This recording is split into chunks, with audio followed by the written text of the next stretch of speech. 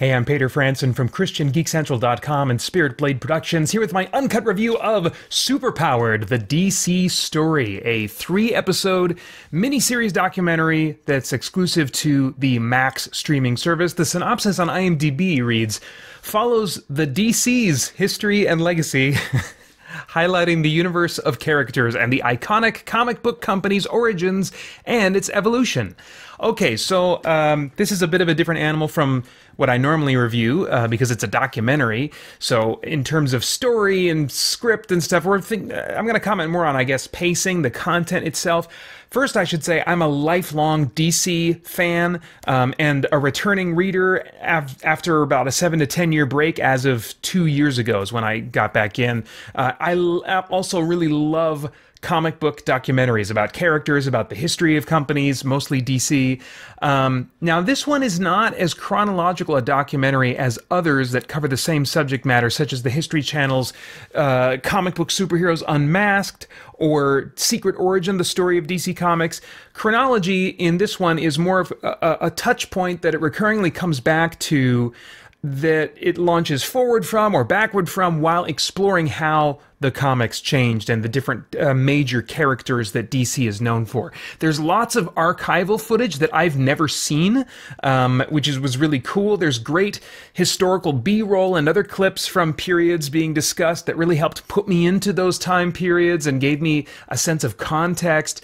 As I said, there's 3 episodes. The total runtime, they're each about 55 minutes, so like 2 hours and 45 minutes total. I watched it all in one sitting, and I was never bored. I was surprised when I realized, oh, it's 3 episodes, so I kind of have to watch all 3. If it would have been like 6, I could have justified watching just the first or whatever, you know.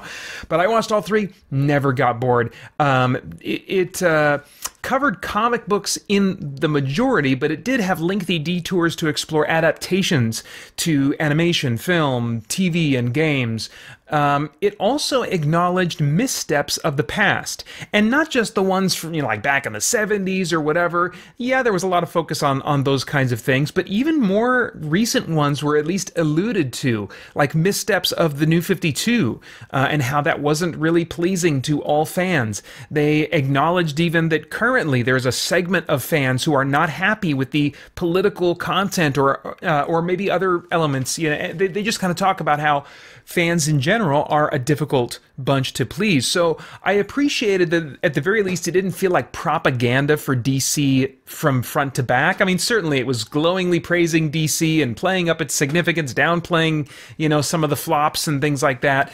Well, not all of them. It definitely acknowledges a number, because they wanted to give a sense of drama, and I think it does that as you're following the story of DC and its ups and downs and stuff. But they side-skirted a little bit how DC really has been, you know, stomped on in the box office in terms of the movies in recent years. They kind of sidestepped and talked about, you know, what they were achieving in the world of the Arrowverse and things like that. But even so, they're not shying away from missteps, from things that people have reacted negatively to. So it's not universally glowing and just feel like a big old piece of propaganda. And I really did appreciate that. As far as, well, normally I would talk about the cast and their performances, but there's only one performer really. That's Rosario Dawson. She is narrating the entire series, but a lot of it is great new and archival interviews with big name DC writers, artists, publishers, past and present, as well as actors and directors when they get into that kind of stuff.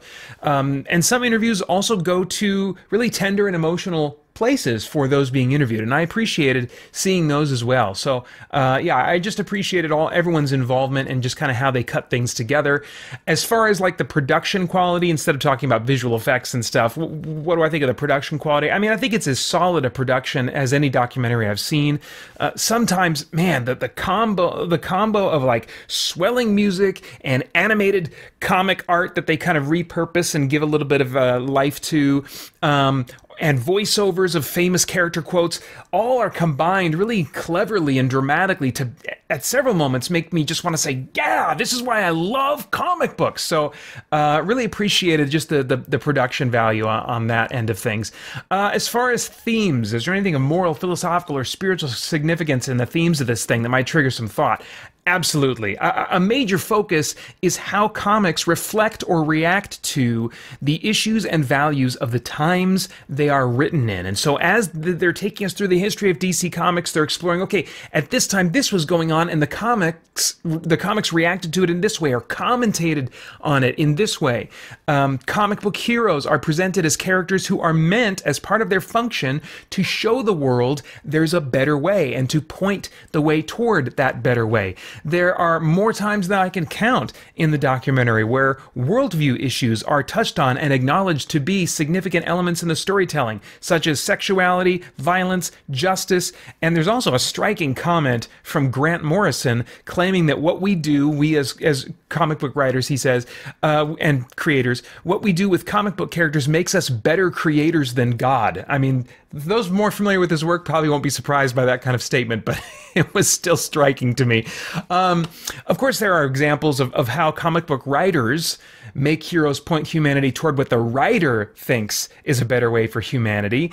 So that always needs to be acknowledged. Paths for humanity that they would point to that I would say are actually harmful at times, but there can be little doubt, I think, after watching this documentary, that DC Comics are constantly exploring and sometimes arguably preaching on many core issues related to human identity, morality, values, and purpose. I mean, more so than so many other types of entertainment and storytelling. Watching this documentary, I just kind of had, it wasn't the first time I think that it had occurred to me, but it still felt like a fresh aha moment. I just realized in a fresh way that my ministry with Christian Geek Central, the content I produce, reacting to different bits of entertainment and exploring their themes along the way, that's really the result of me first noticing themes popping out so strongly in DC Comics, which I started noticing those things popping out when I was reading them in high school, and then much more so into college and beyond that. So I'm just reminded by this documentary that I'm so glad I'm enjoying DC Comics again, that I'm making content about them every week. This documentary reminded me that DC Comics are an emotionally, creatively, and philosophically fertile ground for the mind. It's such, I mean, comics in general are such a powerful medium, and whether I agree or disagree with the values being presented by writers and editors, DC Comics is an immensely rich fictional environment in which the most important moral and philosophical issues of our day can be and are explored. And it's also the home to meaningful stories that make dramatic and emotional impact, both in terms of worthwhile things to think about, and for me as a nerd who likes crazy spectacle and wild ideas, you know. So I think that if you're already a DC fan, this is likely to remind you a number of things that you love about DC Comics, and I think it could also be something that you could show to someone who doesn't have their arms already folded, at least, that there's another side to comics that actually is a much deeper and richer layer that they might not be aware of. So I have no idea where your tastes are in documentaries, but if I were a time traveler, I'd go back in time and say, Peter, don't miss this. It's going to be so much more enjoyable than you thought it was going to be. Definitely worth a 1-month subscription to Max.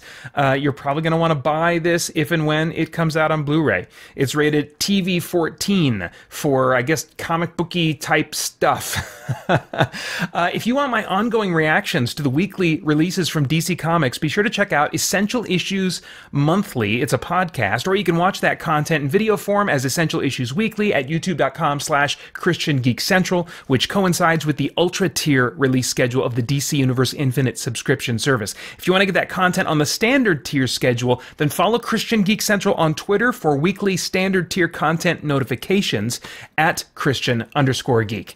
And those are all of my thoughts for now on Superpowered, the DC story. As always, I'd love to get your thoughts and reactions in the comments below. Please like, share, subscribe, do all the things to stay connected, to share with others. Really appreciate that. I want to thank the Spirit Blade Insiders for making this review possible. You can get info about the benefits of joining at patreon.com/SpiritBladeProductions. Then I hope you check out our podcast and stay connected to all CGC content over at christiangeekcentral.com as we continue to geek out and seek the truth.